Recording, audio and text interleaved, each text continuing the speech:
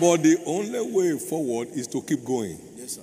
Come on now. Keep going. So it's not I obey him yesterday.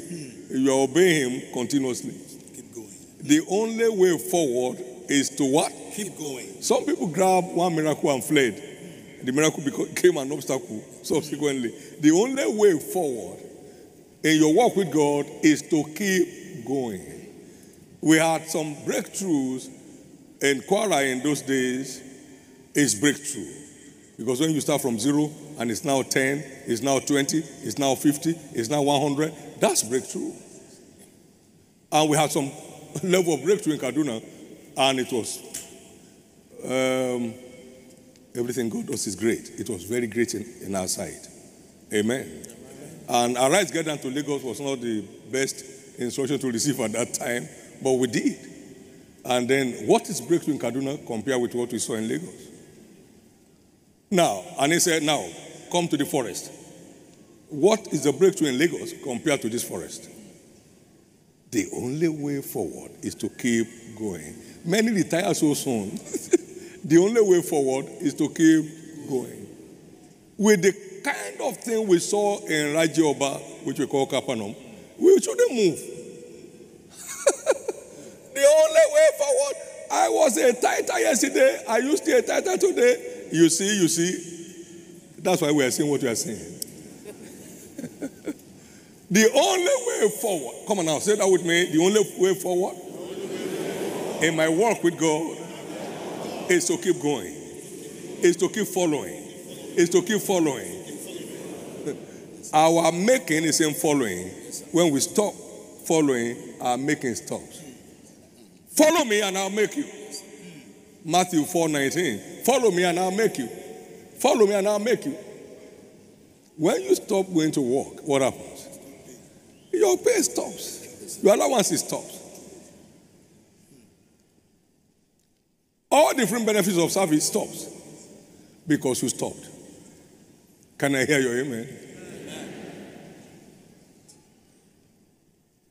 Grace to keep following in season and out of season. Receive it now in the name of Jesus.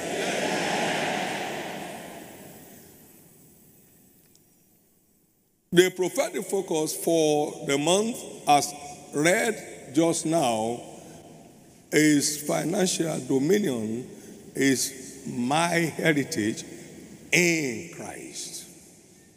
The anchor scripture, he became poor, that with his poverty might be made rich. 2 Corinthians chapter 8 and verse 9. He became poor, that with his poverty might be made rich. So wealth is not our ambition, it's our birthright. Jesus paid the price to bail us out of poverty and penury. Jesus paid the price, thereby making it our birthright.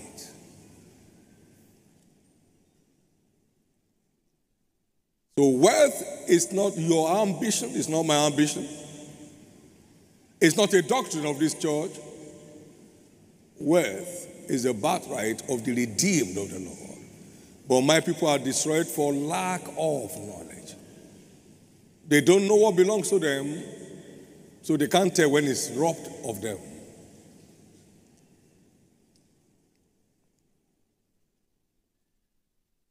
And we, brethren, as Isaac was, we are the children of promise.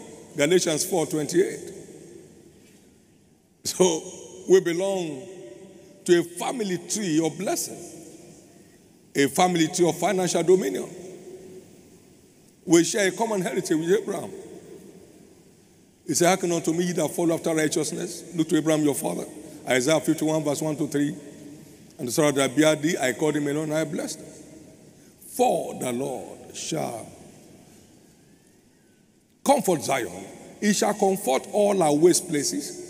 He will turn our wilderness into Eden and our desert into the garden of the Lord. Joy and gladness shall be had in her, and thanksgiving and the voice of melody. So that's our lot in redemption. The turning of our wilderness into Eden Amen. And our desert into the garden of the Lord. That's a word of fortune. A word of fortune.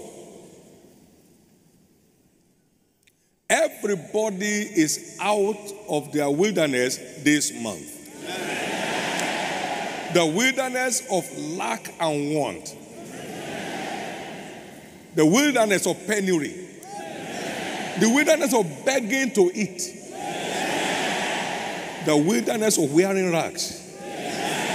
Everybody, no matter your state today, you are ordained for a dramatic change of story in this area.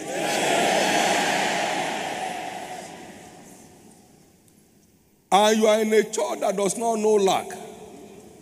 You belong to the family of God, the family of superabundance in heaven.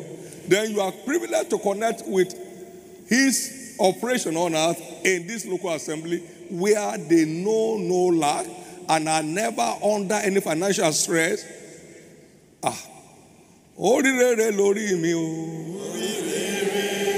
You better connect. There are no pretenses here. There are no pretenses here. God's grace is just sitting on the congregation. And you're a member of this place. May that grace locate you and rest upon your life.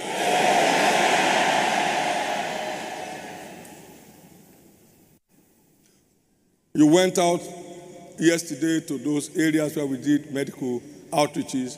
I mean, it's in millions and multi-millions. By the grace of God. By his supplies. My God. And then you have churches being built all around the world. At the same time, you have the mammoth project of the ark, like the ark of Noah. Amen. And then everybody is so stress-free. The remaining days of your life, you shall remain financially stress-free.